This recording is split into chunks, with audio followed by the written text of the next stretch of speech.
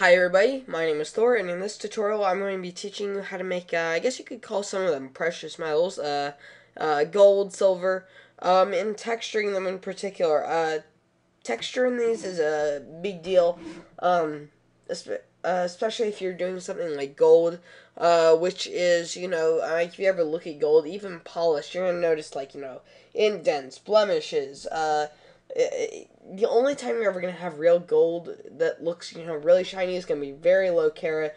Usually the kinds of things you would use in a ring, like an engagement ring, or, really, there's very few times that you ever run into an occurrence where you're going to have anything that is, anything that's going to be very high carat that's not really dented up. It's very pure, and since gold and silver are such soft metals, it's very hard to keep them nice. So let's go ahead and get started. Go ahead and delete your default cube. Excuse me, and help if I'm on the program. Go ahead and click space, add mesh, and we're just gonna use a plank for this here. Just a plane. Go ahead and go to 3. Delete your camera. Click space, add mesh, camera. Rotate, and go ahead and just face it towards it. Doesn't really much matter. The common mistake is that all metals will always be shiny, and the truth of the matter is they're not. The only time you ever have metal that is shiny is if it's unpolished, in which case it's not very good metal for the most part. And it is likely going to break, snap, whatever. Excuse me, I have a cold. Go ahead and just set your rig up like this. Doesn't even be very complicated. Go ahead and just click on your plane here. And we're pretty much done with that. For your model, just take something that you already have, such as a shape. The basics of this is actually based off of my water tutorial. You know what? Give us a little bit more character. Delete this. Add a monkey. Believe they named her Suzanne. So this will work well. 3, and rotate, size her down a little bit. But I'm going to be using Suzanne just so you see what I mean. Go ahead and use whatever you want to. Like, if you have a model that you already built that you're looking to add some metal to, just go ahead and follow along. Really, all we're doing is we're texturing it. It's not about actually building anything. So this tutorial is not going to be teaching you how to build anything. I'm literally just teaching you how to texture. So I'm going to subsurf that a little bit. Smooth that over, raise this up to the 3rd. Alright, so go ahead and go to your textures now. I'm going to go to 0 here. And change this over to shaded view. There we go. That's a little better. Alright, go ahead and say add new, and let's make this gold. No, we'll make it gold and silver monkey. I think we have enough time. This is a pretty quick tutorial. For gold, you want to move this. Weirdly enough, you want this to be right about an orange color. I'd say right in between orange and gold. Just try and match this up as best as you can. You can look at my numbers here. Here, I'll pause for a second. These numbers right here are probably about good. You see that you have this kind of this faint yellow. Actually, you know what? Go down a little bit. There you go. That's more of what gold would be like.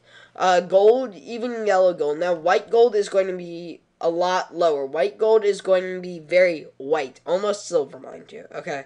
So, you just have to think about what are you making. Under ray mirror, say 0.1. It's going to give it just a very faint shine to it. Not very much. Go over to your shaders and say Word ISO. On precious metals, to give them more of a shine look, use Word ISO. If you want it to look real, go to bin and lower the hard down to about 20. Raise the specularity up a bit, and lower this. Yeah, raise that up a little more. So it should look like that. Just getting even more of a realistic view to it. Uh, now we add to texture. Add texture. Go to clouds. And, increase the depth to 6. And I think we can leave that about where it is, 0.25.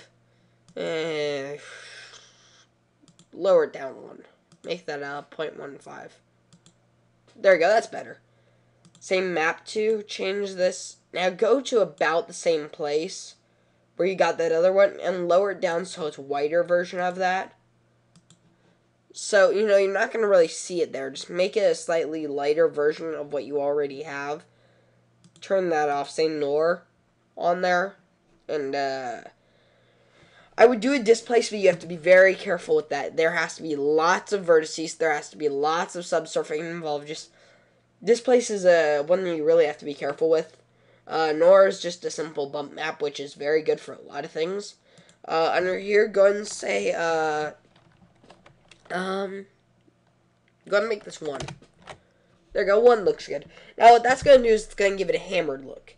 No matter what you're doing, whether you're putting gold in a mold, whether you're putting gold in on a gavel or an anvil or anything, if you're molding gold in any way, you're going to get hammer marks or thumb marks or push marks.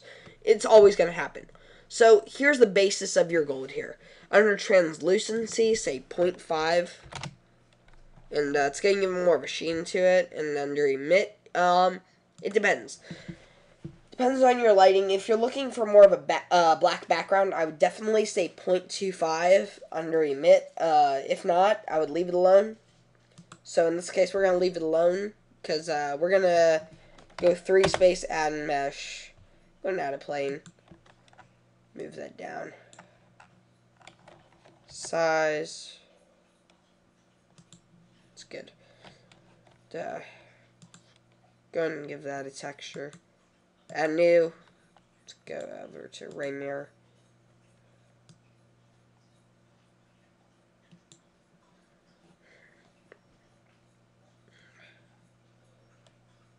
Let's go and lower that just a little bit there. Give it a little bit of a silverish color.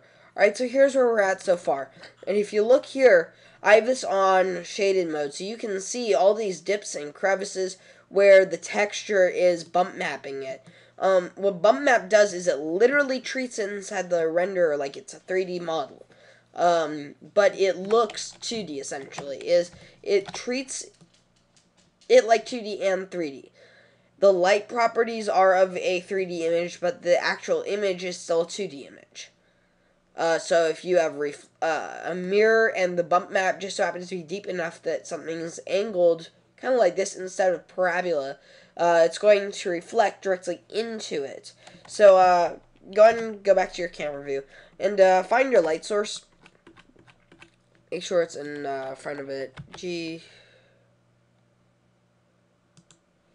Put right there. And I'm worried about the background color. Yeah. Let's make this more of a dark color.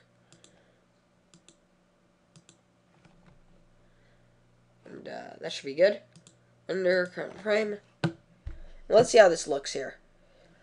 And this should look pretty much like gold. And like I said, no gold is ever going to be perfectly shiny, I guarantee you. So what you're going to see here is, if you look at my renderer here, you're going to see what I was talking about, is all these little bumps and blemishes on here.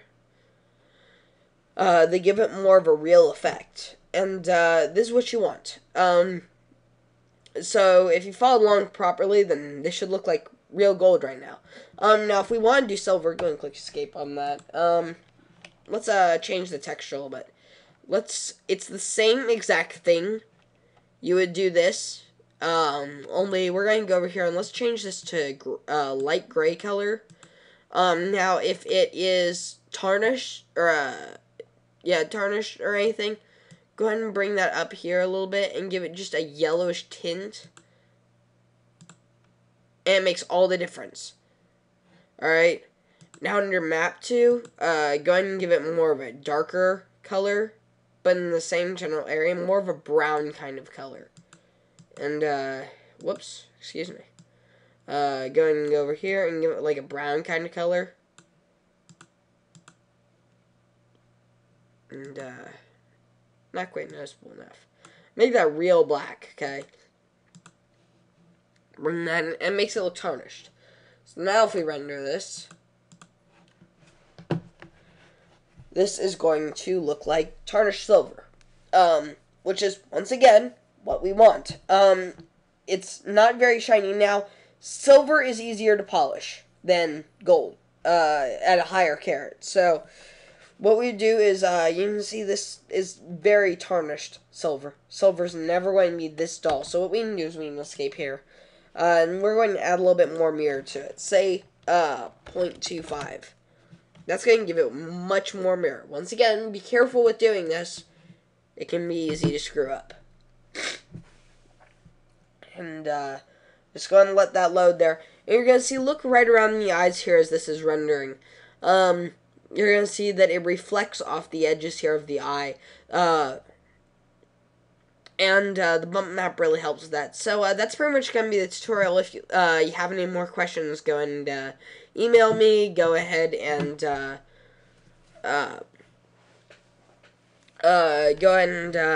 contact my YouTube account. And so go ahead and just play around with the concept, and if please send me your feedback also. I could really use some feedback. I enjoy seeing what all of you think of my videos, and helps me improve a lot. So well, anyway, hope that helped, and enjoy.